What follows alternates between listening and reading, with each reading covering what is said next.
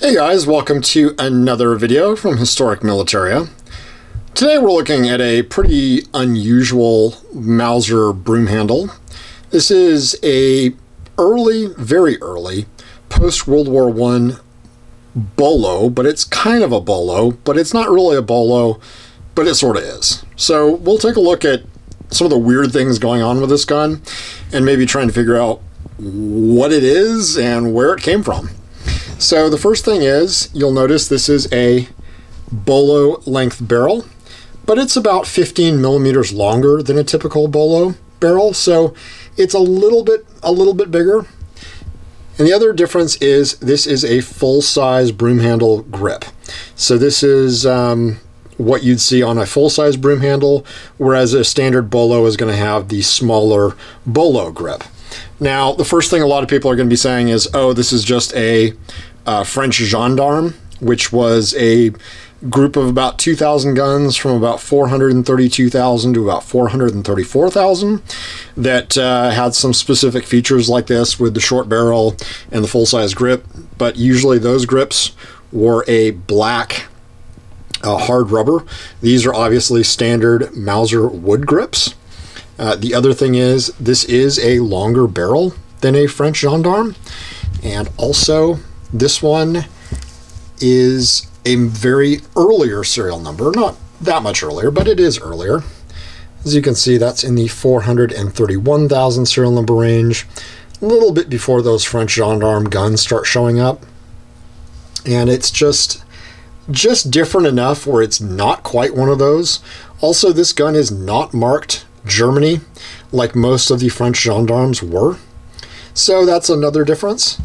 A similarity it's got with those guns is the rear sight is out to 500 meters, and that was also seen on Red 9s, and you'll see it periodically on bolos of this time period and somewhat later too.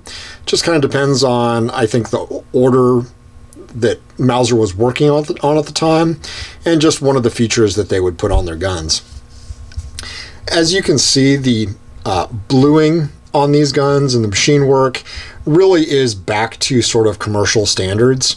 It's got a really nice, deep, shiny blue on it. The serial number is nicely stamped. It's not sort of all over the place like the wartime guns. Your barrel is just nicely finished. There's not machining marks all over this gun. Like I said, it's got a very thick, nice blue. Your fire blue is very rich on it, and your grips are back to that sort of pre-war commercial look where you've got a lot of good varnish, a lot of grain, just very nicely picked wood, not just whatever Mauser could get their hands on. Also, the metal to wood finish, or I'm sorry, the fit is really nice on these. So they're just well-made guns, and these were probably made in the very early post-war period, probably about 1921, 1922, maybe at the latest. And you've got your standard serial number repeated, and then on your hammer, your last 3 digits with the new safety still they were using. And also, one thing that Mauser did a lot of times on the bolt is they'd actually put the last 4 digits of the serial number. So that just seemed to be one thing they changed up. So a lot of things you'll see the last 4 of the serial number on them. Other than that, it's a very standard gun. And you've got your standard Mauser mark on this side. No other marks on the gun whatsoever, other than your Crown U proof, which was standard over here. So just a sort of an interesting gun. This seems to be almost like a prototype of the French Gendarme contract, because it has a lot of the same characteristics of the French Gendarmes, but it's a little bit different, just different enough where it's not the same.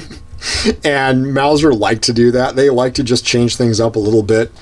So I'm not sure if this was made as a sample to just kind of show what they'd be like or what, but it's a very interesting gun that you don't see very often. And it is extremely well made, and it's it's kind of nice to see Mauser getting back to the quality that they were before World War I. And this is not a gun that really floats around very much. If there were many of these made, they really don't seem to come to market very often. So, hope you've enjoyed seeing a somewhat interesting and unusual variant of short-barreled Mauser. And if you like what you're seeing, or if you have one of these, I'd love to hear about it, especially if it's in a serial number range right around 431,000. Be very interested to know more about it, or any story that you can sort of fill in any information. And if you like what you're seeing, like and subscribe, and keep watching, and we'll put more videos up. Thanks.